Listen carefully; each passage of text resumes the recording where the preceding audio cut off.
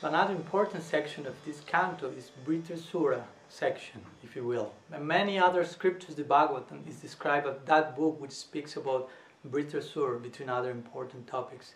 Britrasura will be some sort of demon, of an angel dressed as a demon.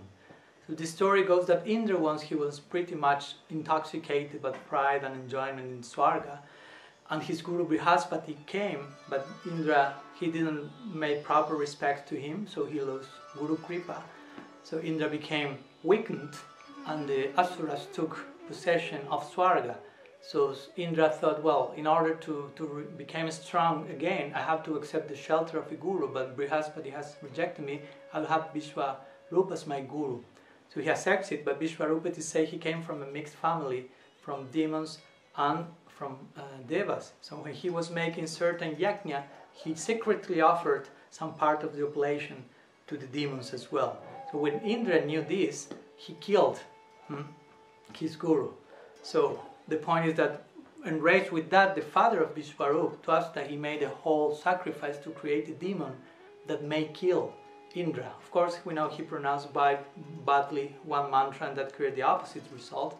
But well, the result was that Britrasura appeared as a result of that, and Britrasura started to have a fight with Indra.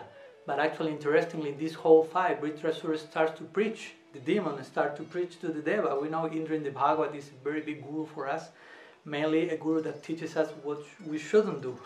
We shouldn't become proud, we shouldn't become intoxicated by possessions and power. So Britrasura starts to teach Indra in so many ways, in a very concise and specific way, and he starts to glorify Krishna more and more in a very poetic, absorbed, rapturous way. So Indra is totally, basically like dumbfounded, like by looking at this so-called demon, instructing him, glorifying the Lord more than what Indra could conceive. So this is a very particular section that shows that Britrasura was not so demon as he seemed like. And in the midst of this, he recited so many beautiful prayers, historical prayers to Krishna, that we will, in detail, we'll see in our next session one of these selected gems or selected verses of the month. So see you in next session for knowing a little bit more about Britrasura prayers.